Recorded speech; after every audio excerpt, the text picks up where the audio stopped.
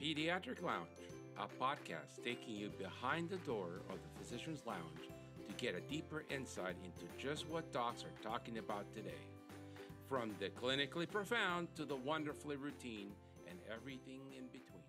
Elevate your practice with PCC. 40 plus years of trust and award-winning EHR, seamless operations, and financial stability.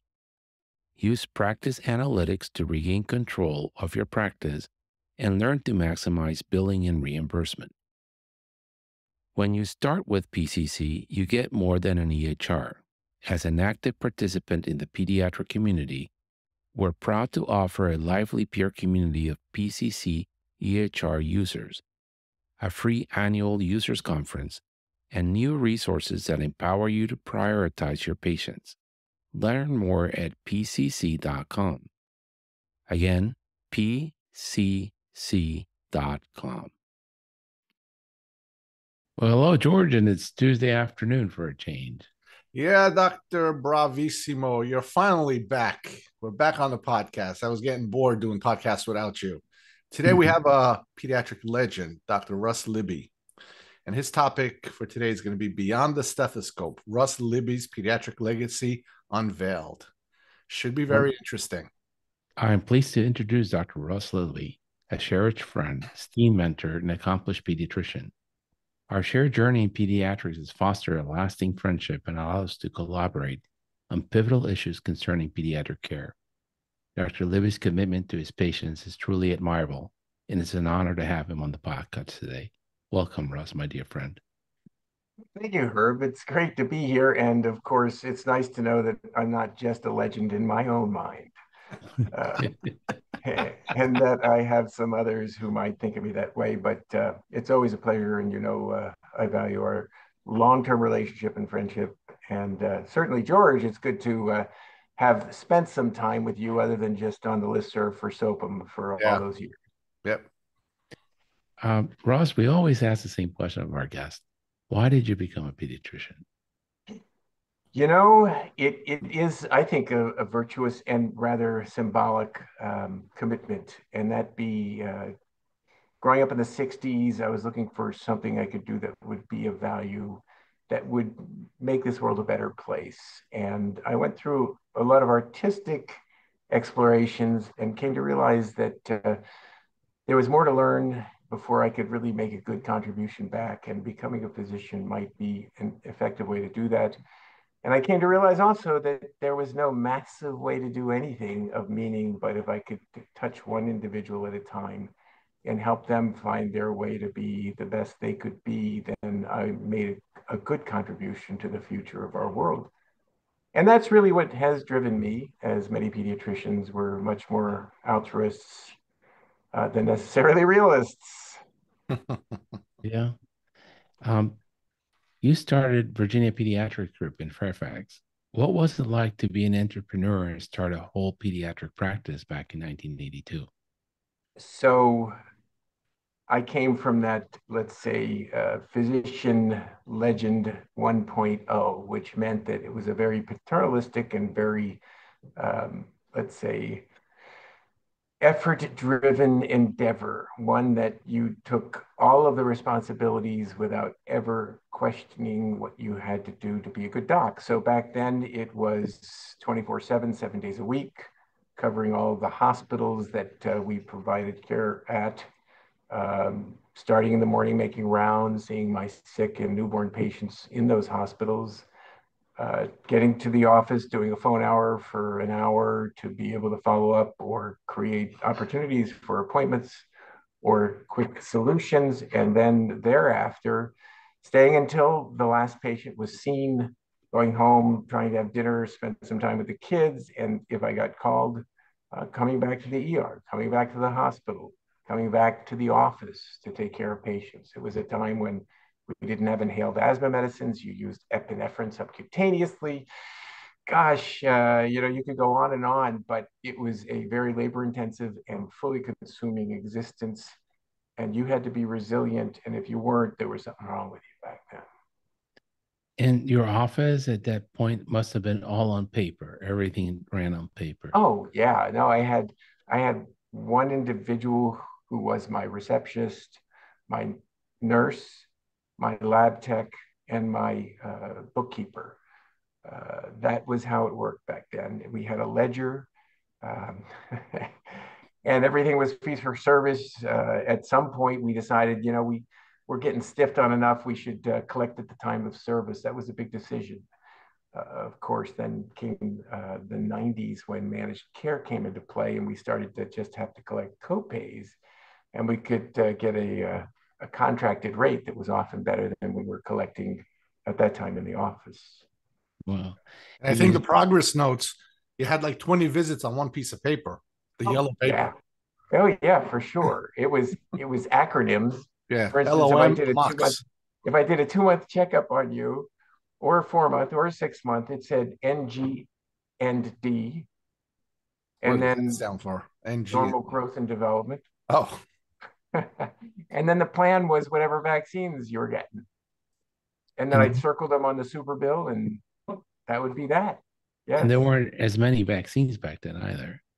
No, it was an evolution of vaccines that were added certainly sequentially. And of course, initially I was not able to enjoy the Hib and Prevnar vaccines. And through that course of years, if you had a febrile 6-month-old who was croupy, you had to take him to the OR, make sure they didn't have Haemophilus influenza, epiglottitis. If they had been vomiting and had 104 fever and they were 6 months, you almost invariably did an LP to make sure they didn't have bacterial meningitis.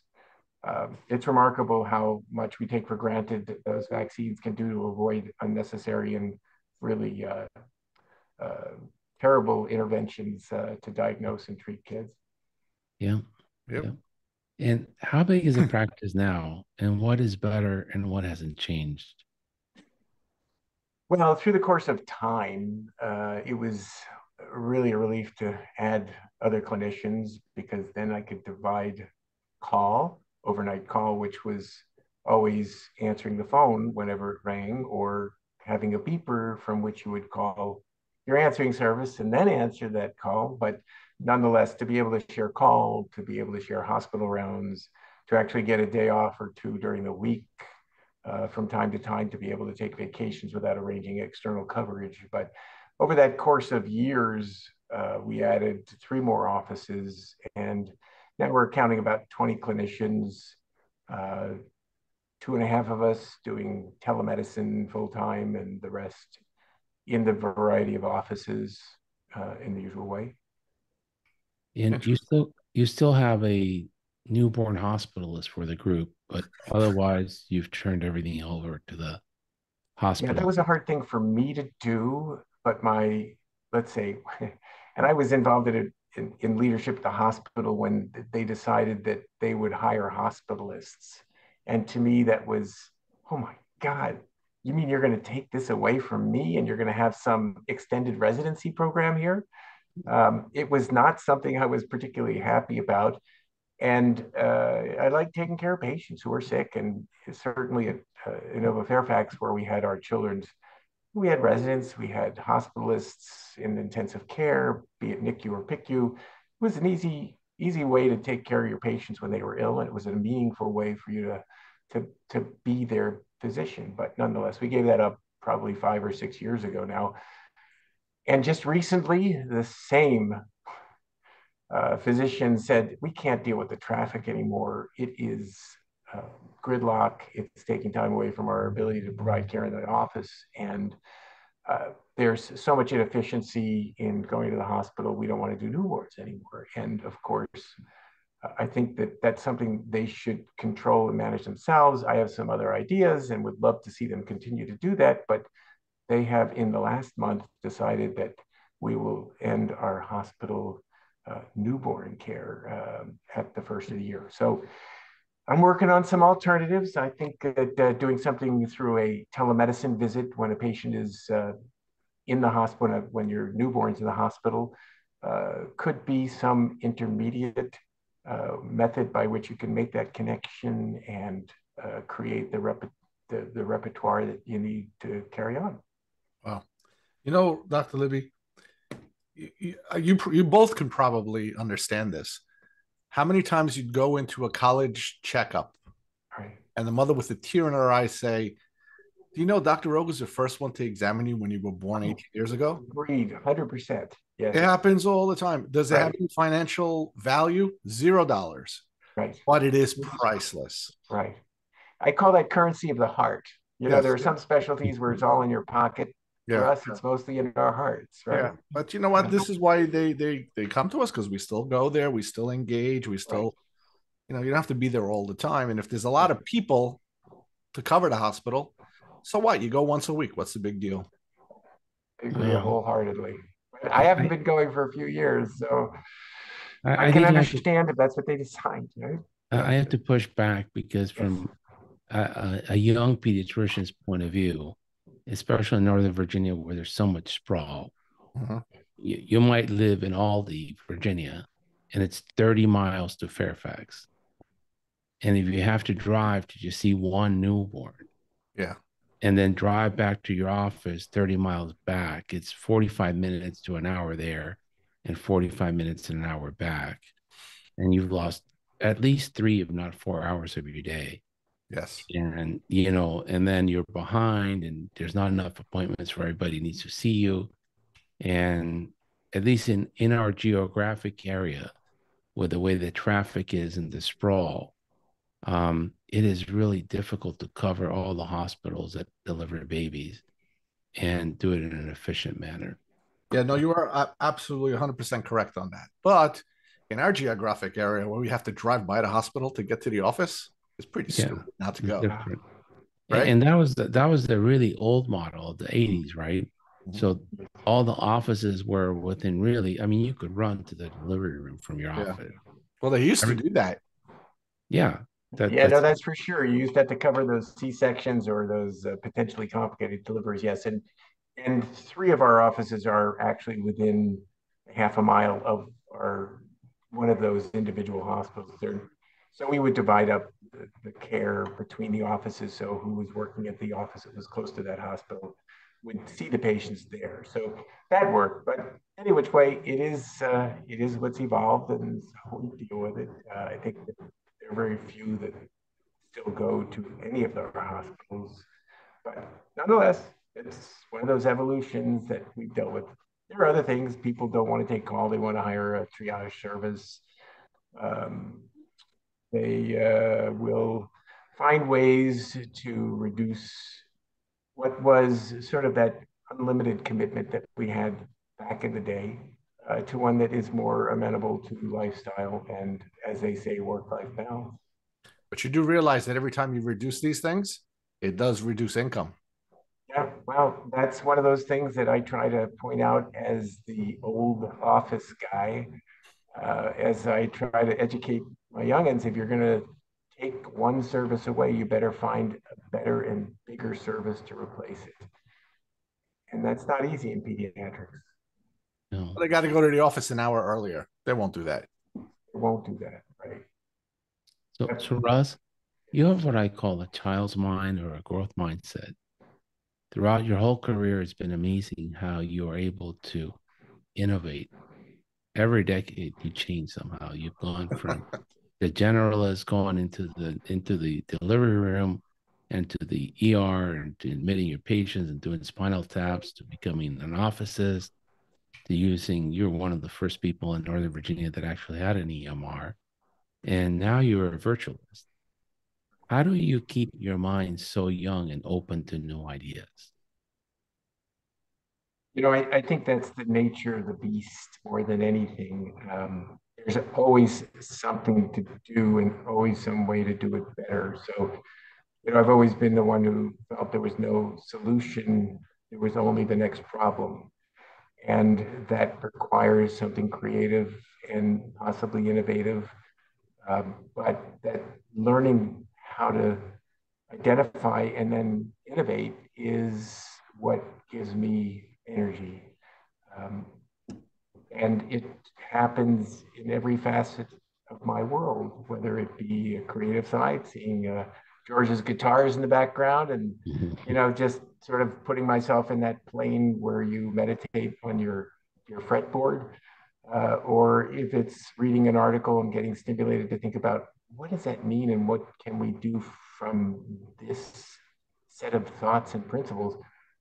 It just never stops. Maybe it's a disease, but whatever it is, that's been me, that's defined me. Yes, you're right. And do you think that's why you haven't experienced burned out? Because you can see what's coming down and change and adapt to be able to survive in the next generation. Well, many people are stuck in this is the way I've always done it, and the pushback is tremendous. Yes, change is very incremental in medicine in particular, and we know that to go from evidence to practice may take as long as 17 years. We saw that with cholesterol, and maybe it's down to 10 years now, but people are very resistant to change. They create their patterns, they like to stay within them. For me, it was always a challenge to live up to the expectation and exceed it.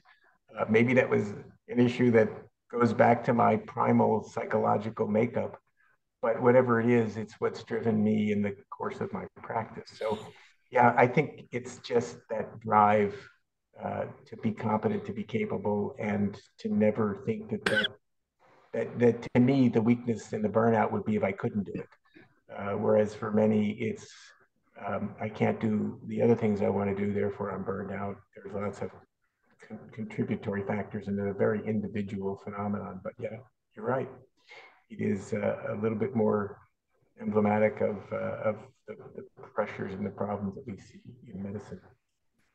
And you had a TV show and then you had a radio show. What advice do you have for two newbies who are trying to do this? You know, there are two things. One, of course, is preparation. You can never be too prepared. I would always assume that my guests, because most of these were guest type shows and not just editorial presentations, but actually having either a physician who I would interview to learn about their specialty and give them an opportunity to shine, or an audience show where I would have a group of patients and their loved ones in an audience and talk about a disease process with a specialist there to complement that information. But either way, you had to be able to do the whole show on your own, realizing that you don't know how people are going to behave when you get them on the air. They may be completely closed mouthed. You may have to give the answer and have them agree, and then find some way to get them to continue to develop their answer. So, yeah, the biggest thing is preparation. When you do radio, especially when you don't have that visible connection, then you can't have silence either. And that even makes it more difficult. I remember when I would do the radio show, I actually would go into the studio back then. That's how you had to do them. But I would have all kinds of prepared statements, knowing when I was going out for a commercial and coming back from the commercial, or talking about a show next week, that I would literally have the text and I would tape up maybe a dozen different notes around my microphone so that I could just look at them and just spit it out when the time came, because you are working on a clock when you're doing that. And you don't want to mess up and like stop mid-sentence as the network news comes on. You know, that sort of thing. But yeah, I think preparation is it. And then to have joy, to be positive and you know, have a voice that is a little musical in a way that keeps a listener involved, engaged. Sometimes you never know if anybody's listening. I remember when I was doing the WMAL thing, the ABC radio in DC, I would never know if anybody was listening. I would think, who could be listening? But then they would have something like, the first 20 callers will get free tickets to the auto show. It was like, what? And all of a sudden, the lights would just start banging on, and just the phone lines would just ring off the hook. So I figured there got to be at least 10 people listening. Oh, how funny! I And guess your there's shows, something similar to what we're doing, Herb, right? Right. yeah, Yeah. but his shows were live, so there Ours was are no, live also. Also, but there had was some no great shows. editing. I actually had the opportunity to interview Larry King as my guest on an hour show on heart disease. Larry had heart disease. He had coronary bypass surgery, and he wrote a book about uh, Hollywood movie stars who also had heart illness. And so he wanted to promote that, and he arranged with someone I was working with to do a show with me. So I had him and his cardiologist, and so it was a feather in the cap. Really the interview king. He smoked a lot, didn't he? Larry King smoked a lot. He did. He had the voice that proved it too. Yeah. Yeah, Yes. that really does a number in your coronary arteries. Russ, you have been very influential through organized medicine, whether it's at the Medical Society of Virginia, the Medical Society of Northern Virginia, the AAP, or the AMA. What lessons have you learned that you can share with the younger audience about being involved in organized medicine? Because it seems from my perspective that that is a marathon, not a sprint. And you got it right there, Herb. There's no way you can be an effective leader without creating the network of credibility and Russ, understanding the issue. Russ, that there's your voice is kind of cutting out a little bit. I'm not sure. It may be my computer's going through some process, but it should be hardwired. You hear me okay? I hear you, but I hear like an echo, a little bit of an echo. Well, it sounds like it's, let me see if there's something here that I can get maybe that will make it better. Didn't do it, did it? Did it? No, we can keep going. We'll fix it with AI. Right. So Yeah. I'll go back to the question. So Ross, so you're very involved. It seems to me like it's more of a marathon than a sprint. What lessons could you share with younger people? Well, let's say if you want to affect change, you can scream all you want, but there are only a few people who are going to hear it. If you can create an outlet, a network, and a credible source, you have a much better chance. To be able to be a credible participant in that source, you have to spend the time creating the relationships, establishing your credibility, and to understand the issues for which you are advocating. Some of that you can learn, some of that you can intuit, but most of that you have to work at. Um, and it takes time to gather the expertise to be able to create the cohesive messages that you feel are important to support your cause. So, yeah, you have to start somewhere. And that's probably the hardest thing for people to do because it means extra time, means extra commitment, and it means extra learning so that you do have an understanding of the issues you're representing. Does money play a role in that? Money does not play a role in that. No, this is part of that commitment to your profession. There are many who are motivated because they feel that's a way that they can advocate for something that may ultimately um, give them some return on investment. Whether it's related to not having to spend the time for doing maintenance of certification, or there are things that people go after.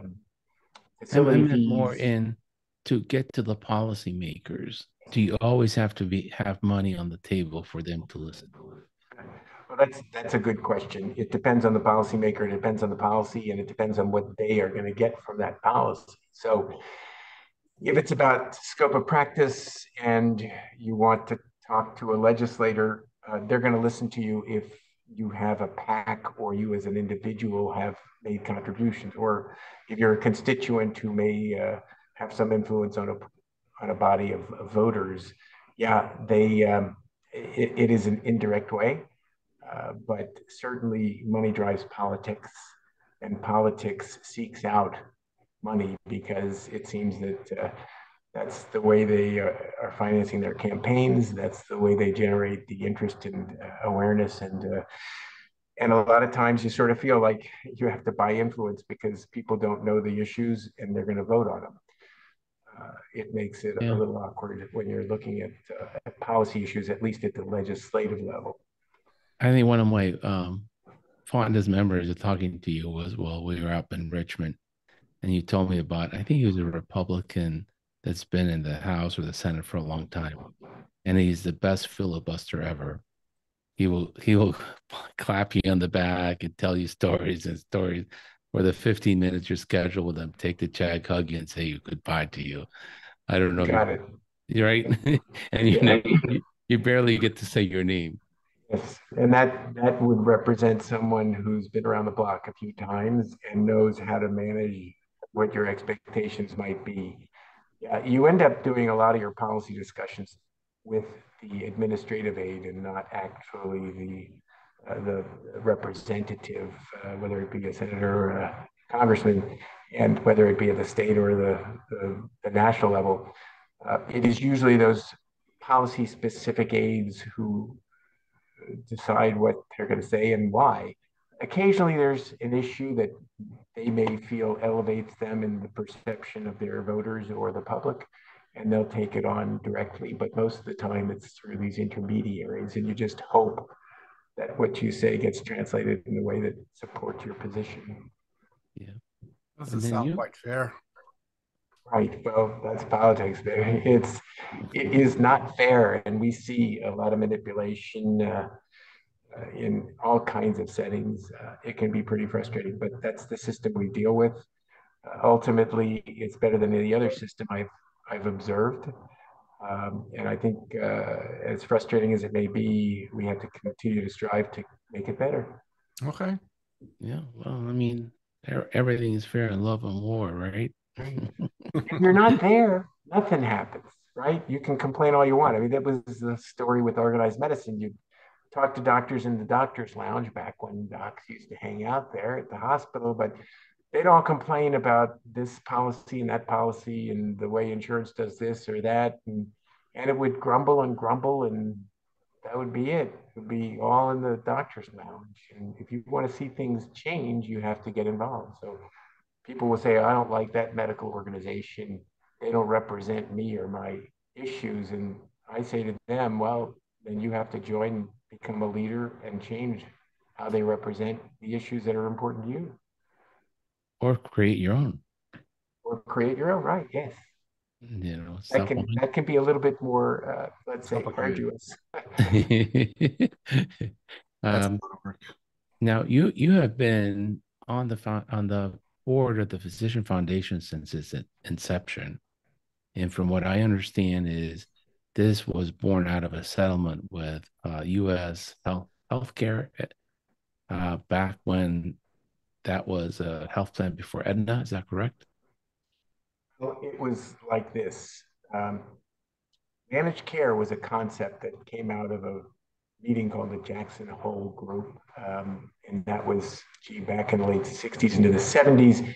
They conceptualized a payment system that would be based upon capitation. Can you believe that? Just dividing the risk among the population and then paying doctors based upon their customary charges over a period of time rather than on an episodic per visit basis. That evolved into the HMO and PPO concepts that were really embraced and developed on the West Coast. As we watched that from the East Coast, we continued with our usual indemnity, which basically the insurance where you'd see somebody, you'd pay for it, you'd submit the bill to your insurance company, and they give you a percentage back. Anyway, when the insurance companies realized there was a huge marketplace and that they could insure healthy populations of employees, they went after it in a big way. And so initially they developed their panels of physicians. These were closed networks. They were, quote, credentialed and empowered by these insurance companies to be the provider for their patient populations. And they went after it. They did really develop some nice fee schedules. It was nice to not have to say to the patient, oh, well, this visit cost you $75, whatever.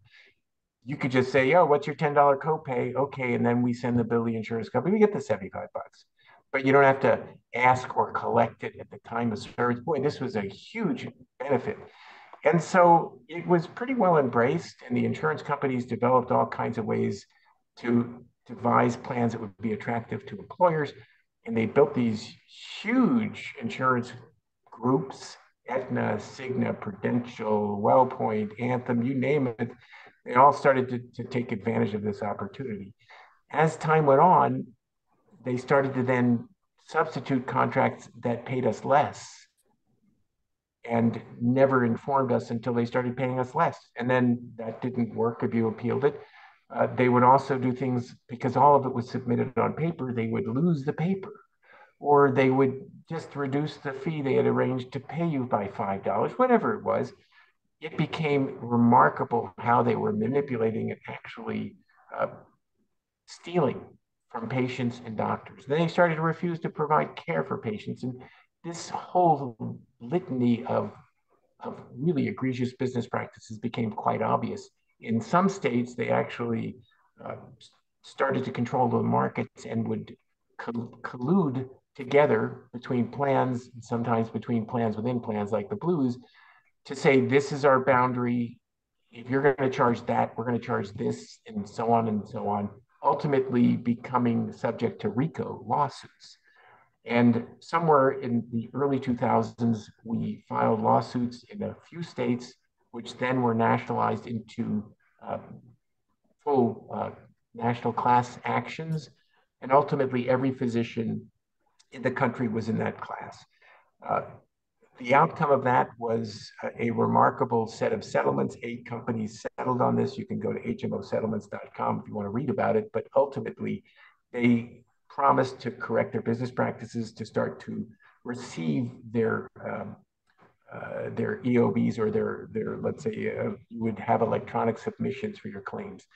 And thereby we were able to more or less monitor and have a more concise way of seeing how they were paying and that they were doing it in a timely fashion.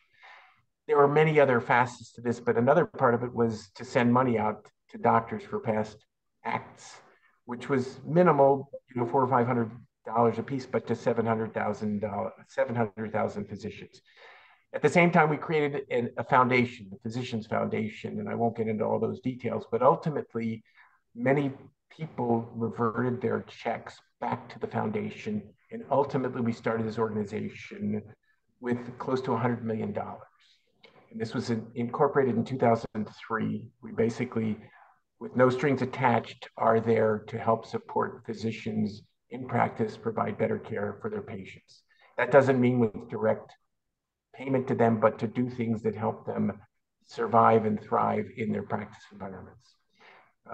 Currently, 20 years later, we've probably given away $80+ million in research, in grants to different organizations who find ways to help improve and do the research or set up the programs that help support doctors in practice so that they can feel there is a future.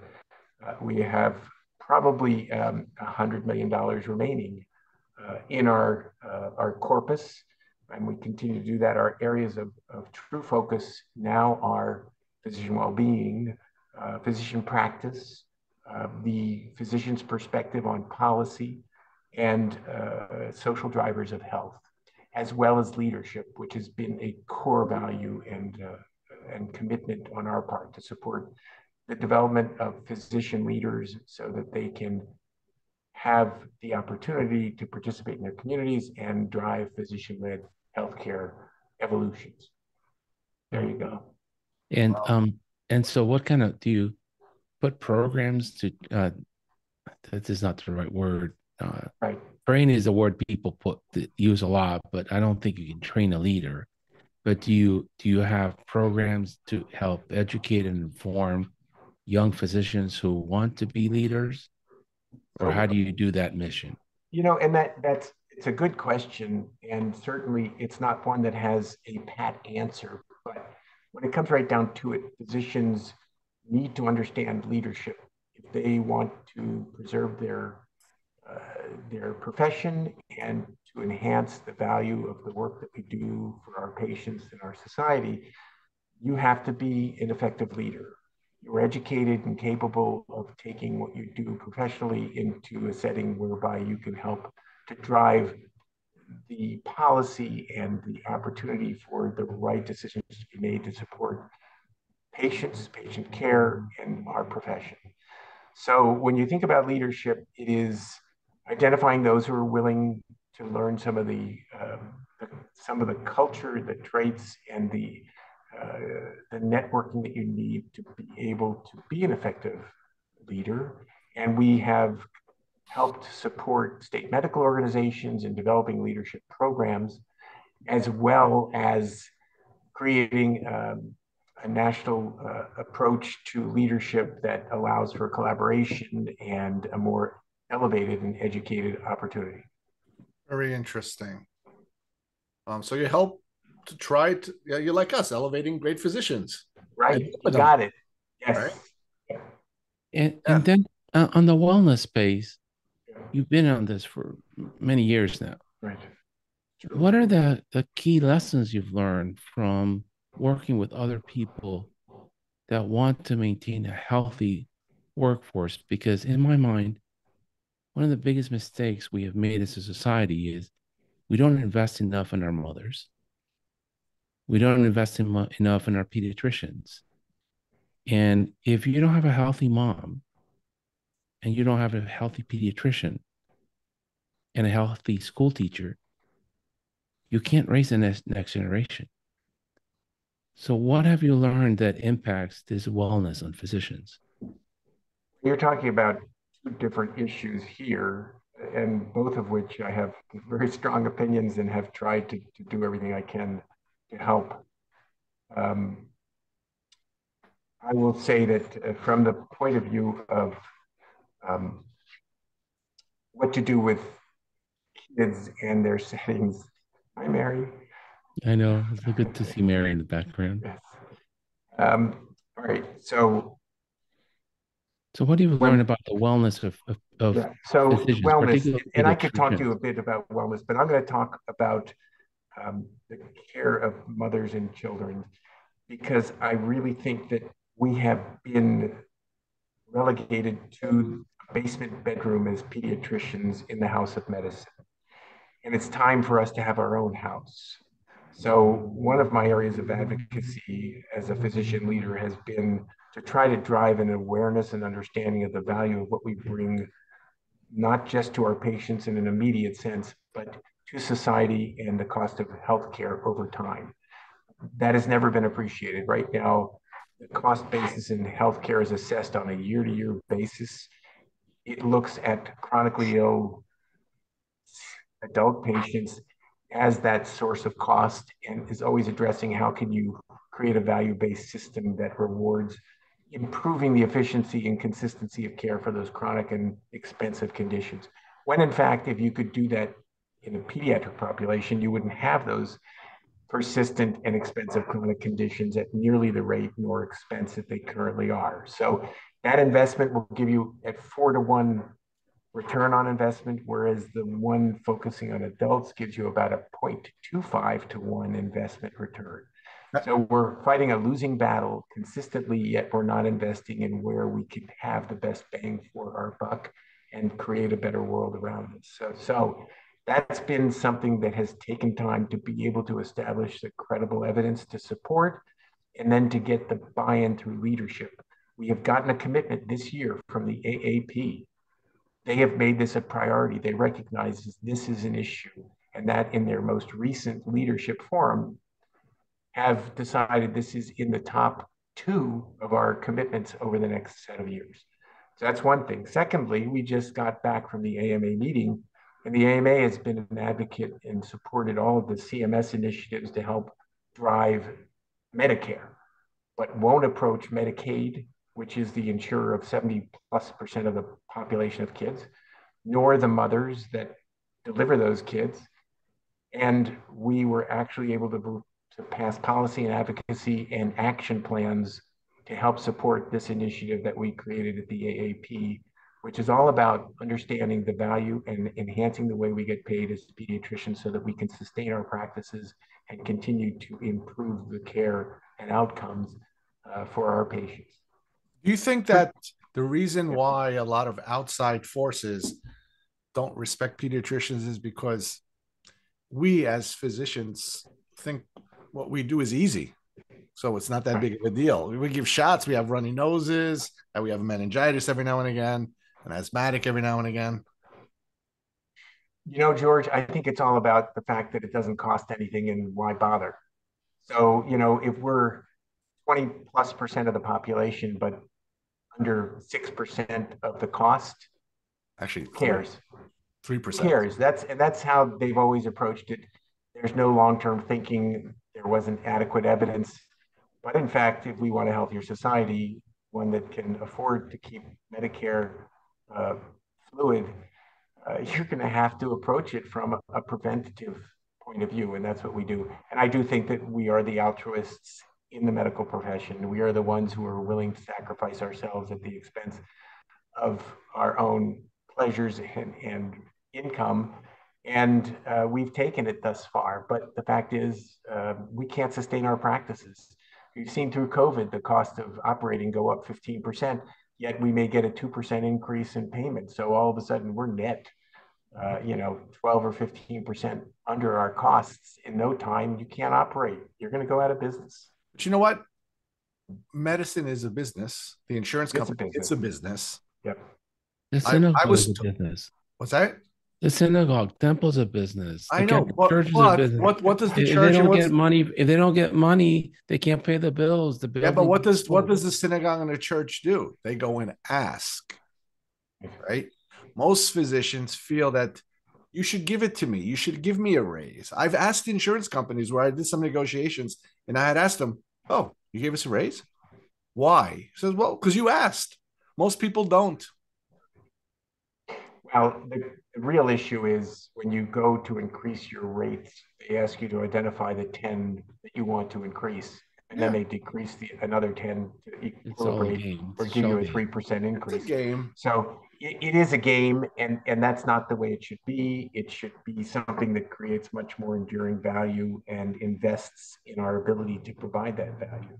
But if you provide value, they see it, and they know. Herb had helped me with a couple of negotiations, and we were kind of successful, but we had to prove value.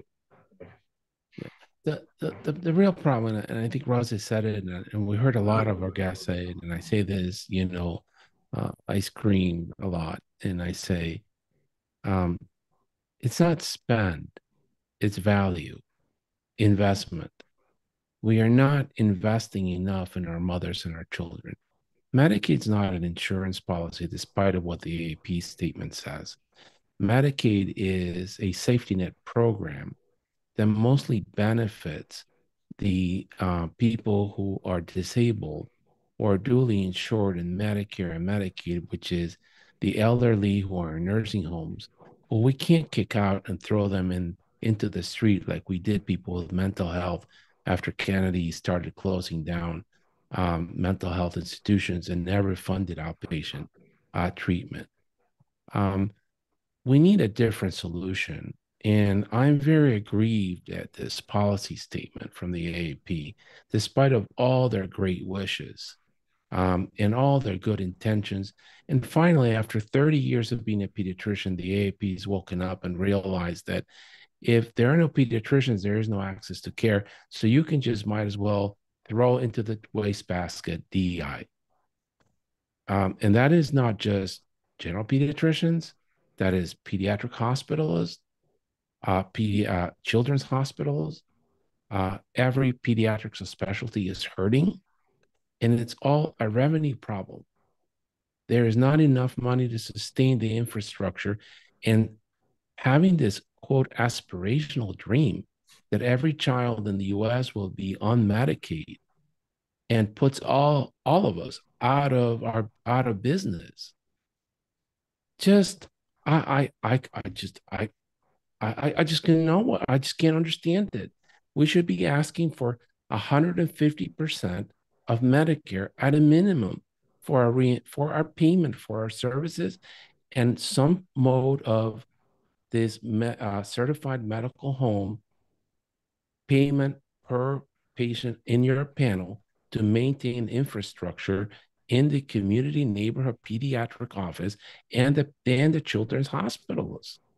We cannot do it at 100% of Medicare. We certainly cannot do it at 75%.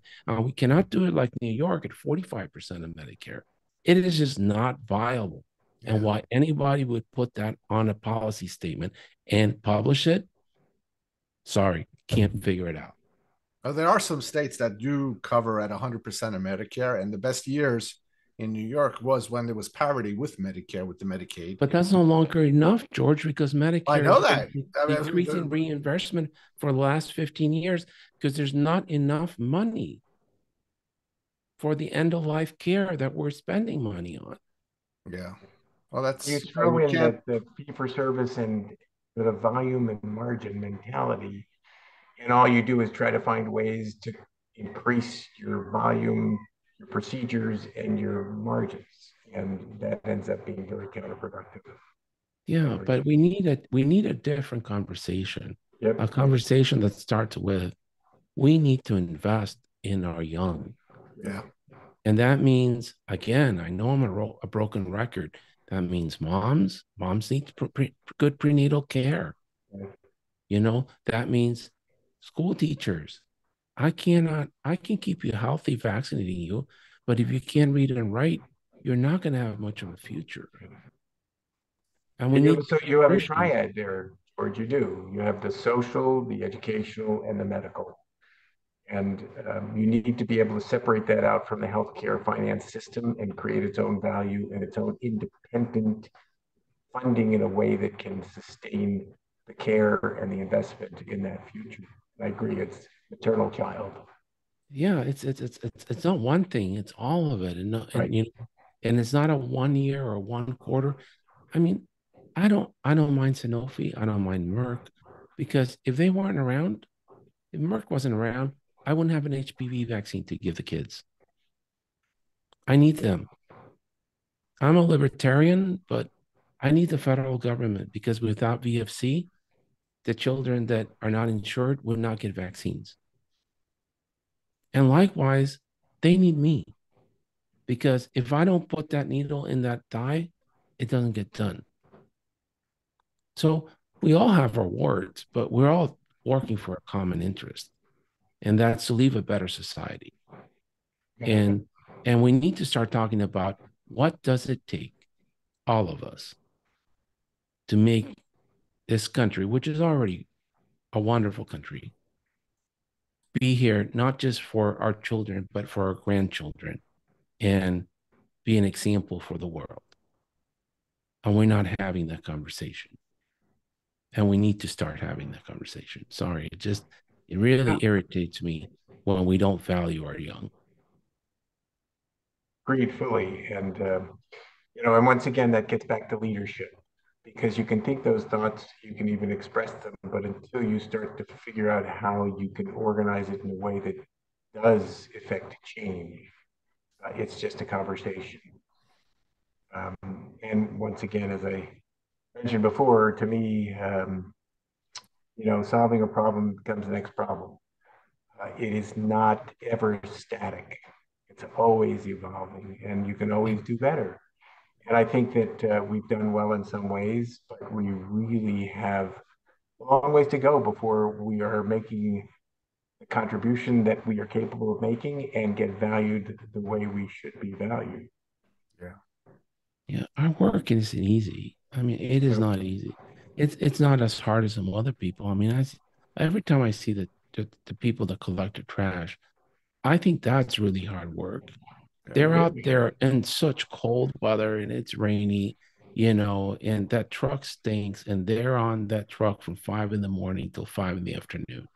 To me, that's really hard work. We went to school, so we don't have to do that hard work. Yeah, but Still we have hard work. But we have many days that are, you know, full of joy with the kids, and it's fun. Yeah, it's rapid fire, and PEDS is very rapid privileged, fire. no question about But that. we also have some days like last week where I sent a child to the ER, and he has a tumor in his brain, and he's not going to live. That's part of the job. Those catastrophic moments are really, really hard to internalize. But that's the beauty and the resilience that we have. And we could talk, you know, we were going to talk about wellness a little bit, but that is an issue to me that really does magnify the difference between early career and medical students, early career physicians and medical students, and those who have been in practice and feel burned out based upon the trials, tribulations, demands, and issues around being in practice. because I think people come into the field with certain intrinsic experiences, expectations, and altruism that can be initially rather, let's say, decimated by the system, the way we practice, the way we educate, and how we deal with each other. And that can be a very, let's say, difficult transition for many to make. And unless you have that resiliency that we talk about, well-being 1.0, the good old, work until you drop doc. And now there's a different context. And it's not that there's any individual that should be vilified. It's not the health system expert. It's not the venture capitalist. It's creating some community around the well-being of physicians and the workforce. You can't isolate us from the workforce. We can lead the workforce if we're effective. But that's a whole other conversation we could do another hour about. We'll have you come back. So I think one of the most rewarding things, and this is, the podcast has been, in some ways, a way to prevent burnout for George and I. It is, it has been a wealth of joy. Yes, good. But I think we need more. And the very smart psychologist or mental health expert say that one of the panic response that the human brain has is allegiance. So you can either choose to run, sit still, or you can go gather more of your own to protect yourself and your tribe. And I think one of the most important things that we need to do as physicians is talk to each other. Go back into these lounges, the real world CME, the podcast, all these places where you can have conversations with people and learn from people that have done things before we were there, learn from people who are young and still have dreams, and just not feel so disconnected from each other, because that isolation, that loneliness will drive you to lose it. We tend to focus on ourselves. We tend to focus from our perspectives. And unfortunately, that has become a disease in this world almost. In fact, when we look at younger physicians, they haven't even achieved a baseline from which they make those comparisons that we are looking back on. And their standards will be very much different from ours. And understanding where they're starting, understanding what's going to impact them in the future. It's not easy to predict, but that's the greatest opportunity for mentorship and learning. Mentorship is not always a giving process. It's often a give and take process.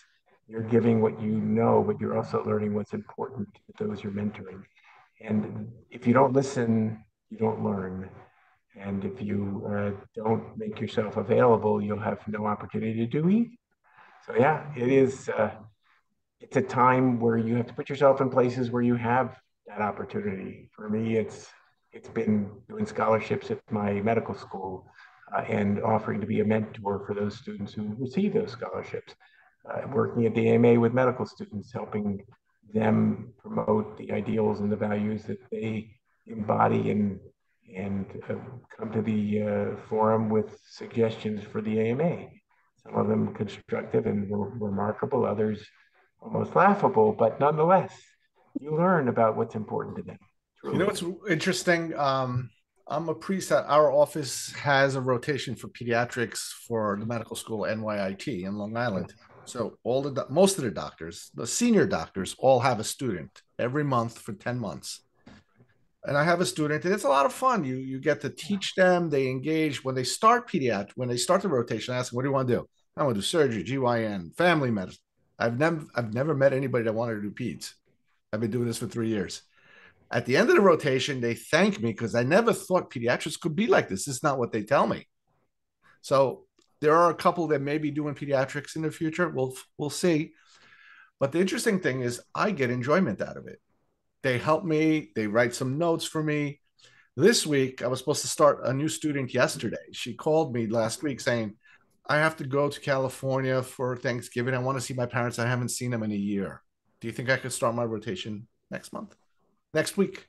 I said, sure. It's a half a week anyway. And I'm off on Tuesday. I was bored yesterday. I was like almost depressed. I had no student. Had nothing. I mean, I was just seeing patients. It was like terrible, terrible, terrible. Yeah, no, they are. They can be. Let's say they're a redeeming Yeah, experience. yeah, yeah. So I could see why people get burnt out because it's all you. If all I had to do was what I did yesterday, it'd be terrible. Yeah, Well, that's some of us really enjoy seeing the kids, though, George. Yeah, no, but it's yeah. You go in another runny nose, another rapid strap, another COVID test. Yeah, Yeah, well, a long time ago, this shows my total lack of humility. A long time ago, I realized I knew what I needed to know as a pediatrician. I don't. The problems are not that complex because I've seen them so many times.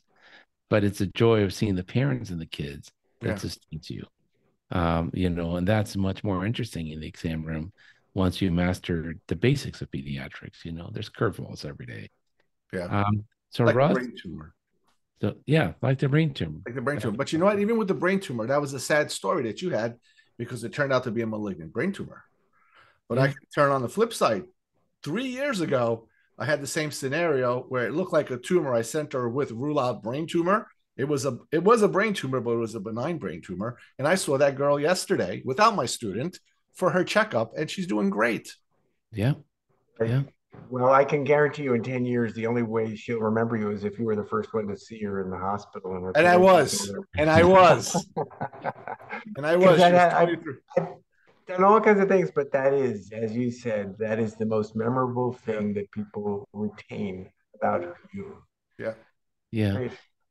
And then Ross, I got two asks. Well, the first ask is uh-huh. I think that you and George and Wendy Hunter from California should play at the Sopum Social in Orlando. We have our own little pediatric, two guitarists and a drum player. How does that fit you?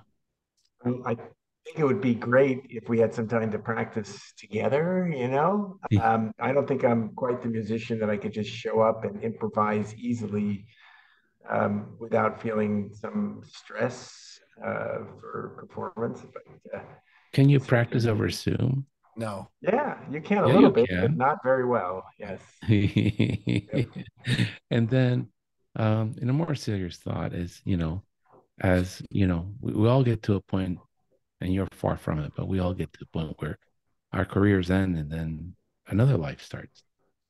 Um, what do you see as the future of pediatrics and your role as maybe you set more into the skiing and the guitar playing and artistic side again of your life and not so much into the practice of peds?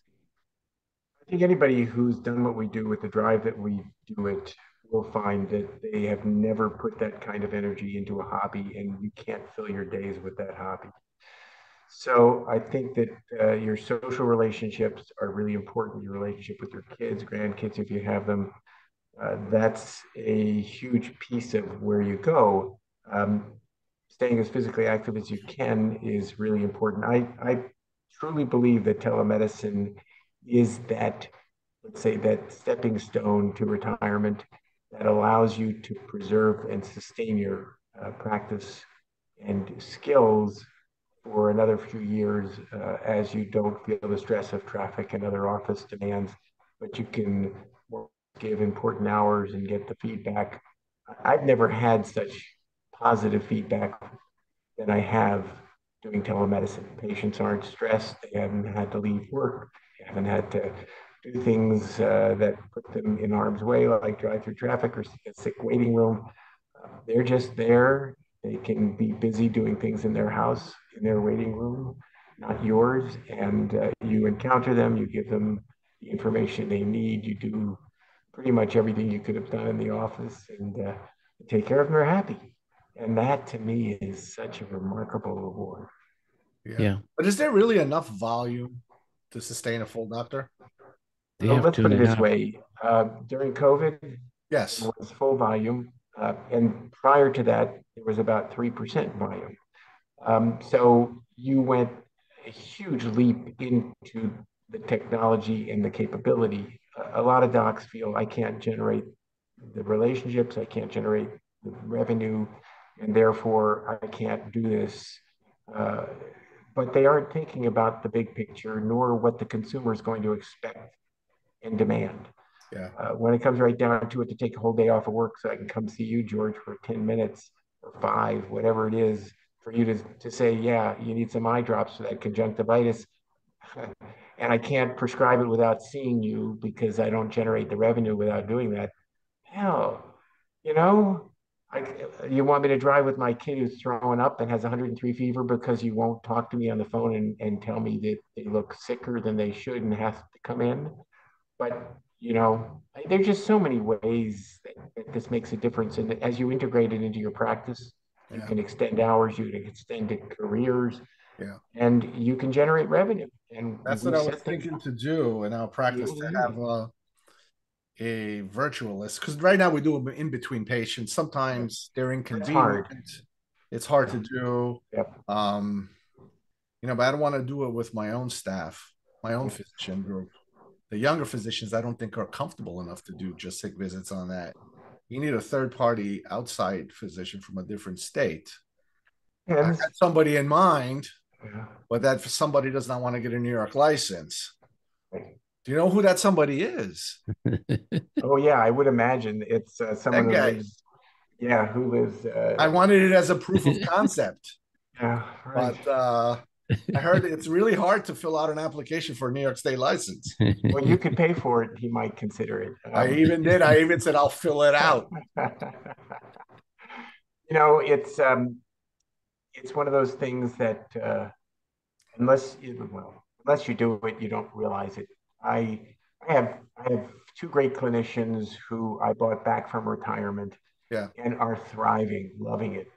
And you know what I did? I basically moved to Snowmass, Colorado. I don't even own a home where I practice, but I have a license and a practice there. So I live in the mountains, ski, hike, bike, whatever makes me happy, and make that time every day, while I still will see 18, 20 patients through telemedicine. Wow. Good concept. You can do it. I know you can do it. I can do it. No problem. That's in next year's to-do list. Yes. Okay. Yeah, because I do think that's it. That's the future. Everything you pointed out is right. Yes. So I've been saying this for 25 years. Like, you don't need to go to your tax accountant and ask him a tax question.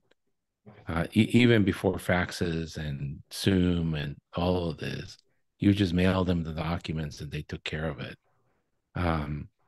But because of the billing rules, we were forced to have you come into the office with the most simple problems to solve it. Otherwise, we wouldn't get paid for it. Now that that's changed, I think, we can do a better job. Listen, those evening calls, those weekend calls, you can turn into revenue instead of having to feel angry that you were disturbed by a parent who was worried about their kid having 100.1 temperature. Yes. Well, Russ, thank you so much for your time. Thank you very much, Dr. Libby. And when will we see you again? When will you see me again? Gosh. Well, I won't be at the MSNVA celebration, unfortunately. But I'm sure there will be places and times somehow, at very least next year. Where is it? In Orlando? Yes. Unfortunately, one of my least favorite venues for the AAP. But maybe we'll be able to meet in San Diego thereafter, or someplace that's a little bit more amenable. San Diego has a CME conference. The NCE, yeah. Oh, they have one there, yes. The AP's putting one out next year in San Diego. Right. Yes. Yeah, I can't say that there are many of those CME conferences left in me, but we do the best we can. Anyway, it's a pleasure being with you guys. Love you guys, both as colleagues and friends, and enjoy the time that we did have together last month. That was great. We could talk about that, George. Pediatric Executive Development System, or PEDS, is a dynamic, transformative program designed to accelerate the growth and development of the leaders in the field of pediatric entrepreneurship. PEDS takes a hands-on approach to problem solving, addressing real-time situations within your organization. More than a theoretical course, it is a practical platform that accelerates learning. Look at our link on the show notes for more information.